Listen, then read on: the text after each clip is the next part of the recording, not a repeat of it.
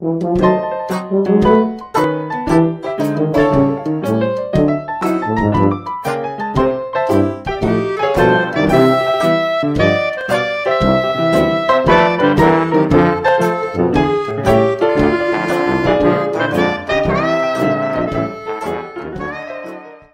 everybody, it's Grandmama. Time for another story from our Hometown Scrapbook by Ben Weatherwax. Tonight's story, Grays Harbor Music. Hello there. I've noticed in the news that the Grays Harbor Symphony Orchestra has its membership drive in full swing.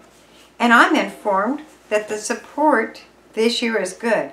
It should be, because Grays Harbor enjoys a unique position in the musical way, and so far, many evidence of human improvement. Our local position in the music world can be pretty much traced to one man. The story of music on Grays Harbor is a yarn that has been written largely during the last quarter of a century. That's right. It has taken just a generation to build the high standard of music performance and appreciation that Grays Harbor enjoys. And if you go back 25 years, you'll find its beginning in the mind of one man, a well-known man too, who is still a factor in its continued progress and moving spirit, is raising the harbor standard of good music still higher. It's the story that I have been wanting to tell for some time, but I've been putting off just for such an occasion, just prior to the first symphony program. And since that's coming up on December 4th, this seems like a good time to tell you how music got its start on the harbor, and how the big cities on the east looked to this little grafting of civilization onto the hill of the last wilderness as a spot in America that they produce great musicians. But following our custom, here's Dick Crombie with a few words from our sponsor. Now, music, as music inspires, has existed in Grays Harbor as long proportionately as it has anywhere. Back before the days of the Aberdeen Fire, Bill Appleyard, that dean of maestros, was flailing his baton over the puffy-cheeked horn tooters of the fire department band, a brass and string organization that could be counted on the tooting dignitaries into town, or to play a concert in the town square with about 24 hours notice. Around 1907, the bands became prolific. The old city directories list the Aberdeen City Band, directed by Sven Wetland, Fletcher's Orchestra with Bill Fletcher himself as arranger and conductor, and Wanachek's Family Bohemian Orchestra, managed and directed by Joe Wanachek. By this time, the harbor was developing a musical consciousness. Cosmopolis proudly pointed to Bergen's orchestra and Eldred's orchestra as evidence of its cultural advancement. In Hoquiam, the band was led by A.E. Wade, who also directed the modern Woesman musical organization. John Kileta headed the Swedish band and another musical group that he called the Western Echo Band, while the woodmen of the world thumped and tooted to the downbeat administrated by leader Louis Dunning. Yes, on the paper at least, Grays Harbor was coming to be a four-leader in musical aptitude. Moreover, some of its young people were showing a marked aptitude for music.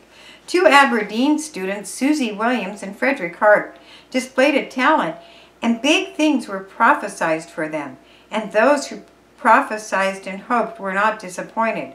For the Grays Harbor in 1908 would hear someday that Susie Williams was performing as concert mistress with the famed Boston Symphony Orchestra, while Fred Hart was a distinguished instructor in the New York Conservatory. But, by and large, the music that the town played and heard was small, thin note compared to the whine of the saw in the fresh fur and the boom of the boat whistle. The young men or women who sought to explore the realm of music did so as their parents had explored the western frontier before settling on Grays Harbor. It was pioneer stuff. True, there were 8 music teachers giving lessons in Hoquiam in 1908 and 5 teaching music in Aberdeen. But few were young hopefuls who got beyond the elementary stage, and those who did play the senior march or graduation night and found themselves in great demand for amateur performances. If a young fellow was trapped by his fond parents into taking up the fiddle or the cornet, he became a lonely fugitive from the music stand, an object of pity to his fellow travelers who watched him through the windows, sighing or tooting when the big game was about to start. Generally, there was little sympathy for, certainly no consummation for the youngster who found himself enmeshed in the world of music. But along in the early teens, the high schools of Hoquiam and Aberdeen began to display an interest in the art. School orchestras were formed without more than a minimum of direction or assistance, and they struggled through their early school years, wilting away at the few most unrecognizable selections to play at the graduation exercise. And then, over in Aberdeen, 2 rather coincidental events shaped up the course of music in Grays Harbor, as though they had been planned together. Aberdeen High School got a new principal, and one who had some definite ideas about music. At this same time, the late E.C. Finch, looking about for a worthwhile charity to endow, decided to provide the instruments to instruct the Aberdeen Boy Scout Band. The first mentioned influence was the first felt. Richard C. Balcom assumed the reins of the Weatherwax High School and vowed that not while he was principal would it present a musical organization as bad as some of those that had gone before. Still wincing at the thought of some of the notes he could recall, he went shopping for musicians who would organize and orchestrate for the school and make a real orchestra, as he described it, that could play a tune that everyone could recognize. He found John Kiefer, Aberdeen post office employer and amateur musician. John was willing. It was 1923 and Aberdeen High School was about to have its first orchestra. When the students of the high school were asked to indicate their ability and to play an instrument, Principal Balcom produced 8 violins, a clarinet, a trumpet, a trombone, piano, and drums, and 13 strong. The school's first preeminent orchestra began to tune up. The musicians ran the distance from distinguished talent to the most inept students of the muse. But under John Kiefer's baton, they managed to wreak out selections that the listeners recognized. Encouraged at the support for music, the town's music teachers increased their enrollments, and music was on the upswing. It was at this time that Ned Finch dropped a deluge of silver into the lap of Edward Riley Bailey Parkinson, the Boy Scout director, and told him to buy instruments and hire an instructor for a 30-piece band. And music got its second big lift. From Seattle came P.G. Caraba, clarinet and flautist, and the instructor in instruments for a brass band.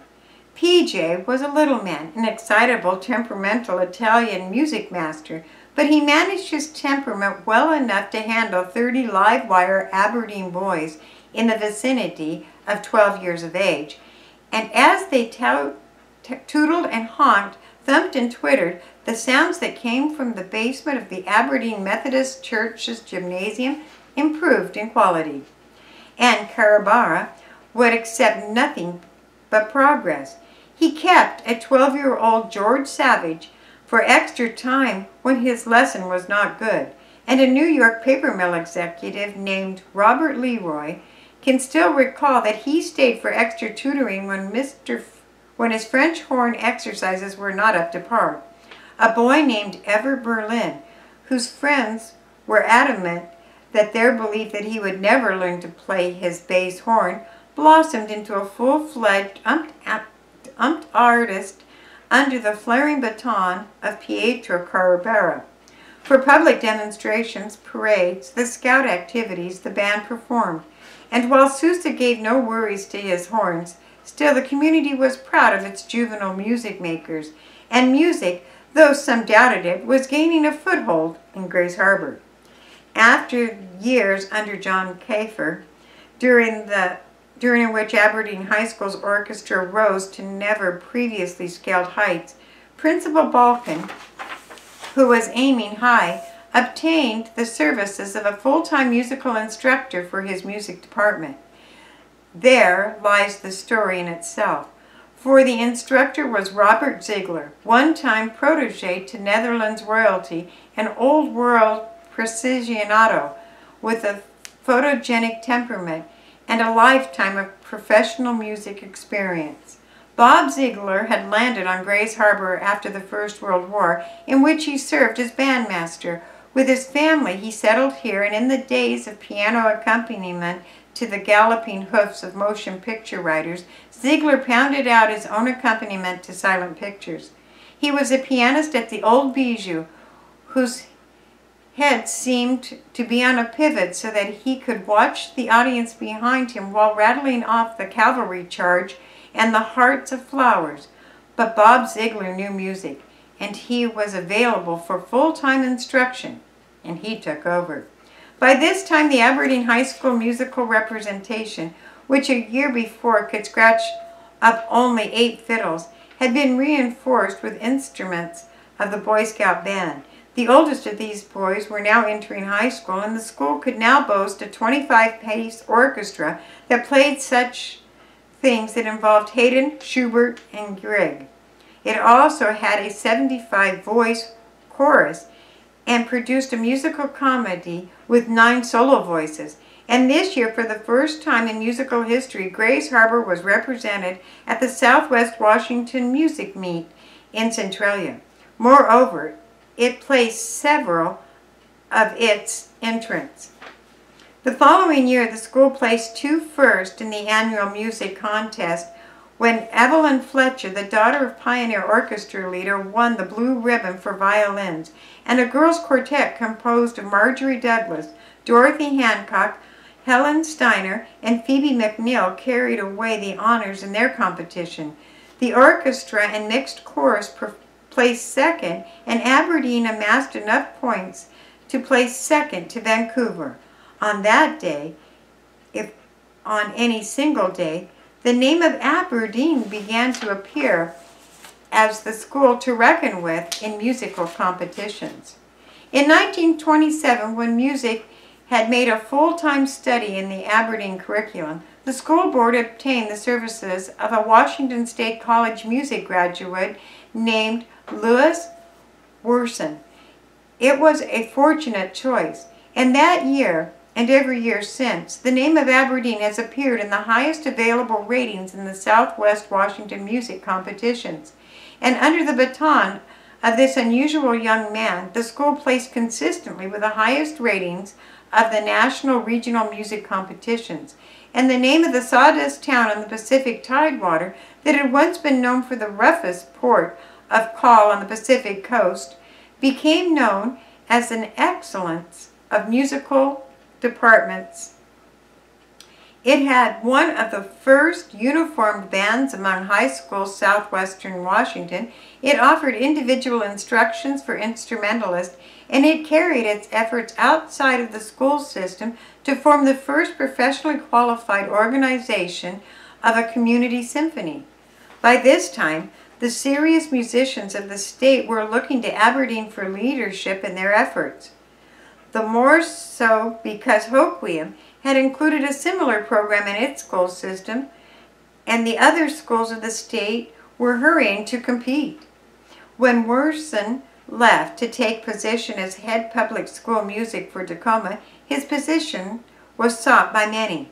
But Vic McClellan was selected to follow, and successfully Mark Freshman, Kenneth Hollerbeck, and finally Don McCaw, local boy who had started his own musical learning under Worson, returned to direct the system. By this time, the largest school system of the nations were looking at Aberdeen for talent. McClellan went to Seattle. Harvasek assumed the directorship of public schools of music in Baltimore. One of the biggest and most exacting music jobs in the nation, and Louis Werson moved up to Philadelphia, where he now directs the functions of the big city's vast musical education program. The job of director of music at Aberdeen School now contains so much prestige that directors apply for the position in the past have turned down all offers awaiting for a decision by the local board on their application.